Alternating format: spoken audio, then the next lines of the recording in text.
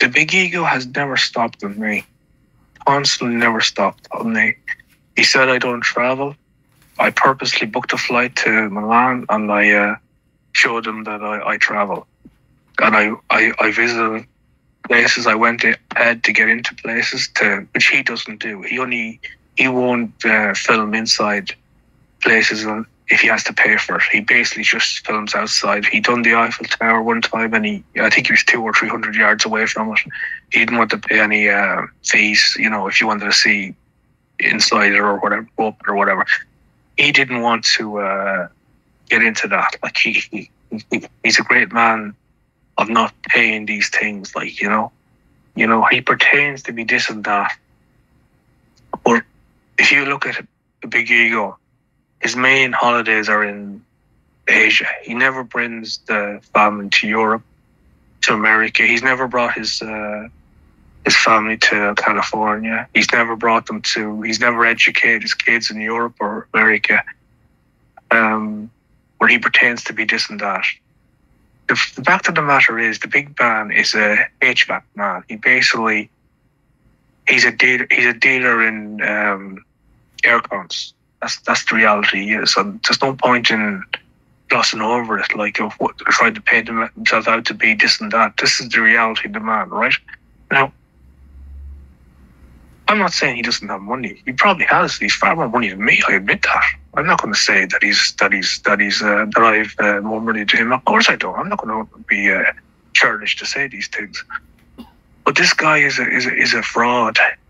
He total fraud. He can't get a Caucasian woman. He never will get a Caucasian woman. Why does he never go back to California to see his family? Why is he always pertaining to be around Vietnam? All these Asian countries, Philippines. Why doesn't he bring his family to Europe, America? Why doesn't he get them educated there? Very strange to me. When you have the money, you should use that to give them the best opportunity, but he doesn't do it. And he's not a good person. I've come to realize he's a troublemaker, the big ego. I thought he was a good person at the start, but the big ego can turn on you, and then he twists things to cause trouble. He strikes me as a real Hollywood man. He loves to see drama. He loves to see people fighting. He loves to see trouble. He loves to see lives being destroyed. He loves to see people being framed up and accused of being certain things which they're not. He's not a good character. I'll say this as well.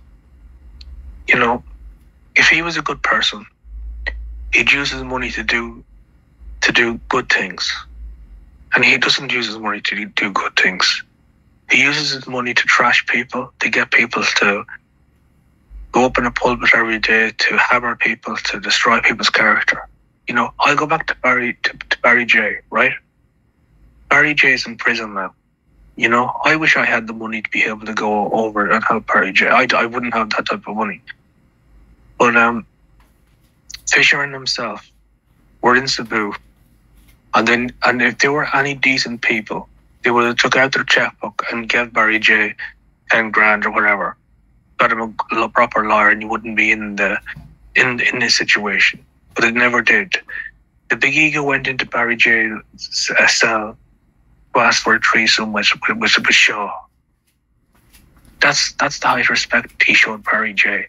He never gave him money to get him free. He never done anything to him. He had the cheek to bring his camera. He loves to bring his camera everywhere, the big ego. And he brought the camera into the jail cells to destroy Barry J and make a mockery of him. That's what he do. I never heard you before. He mocks people. I can barely hear you. Your reception is terrible.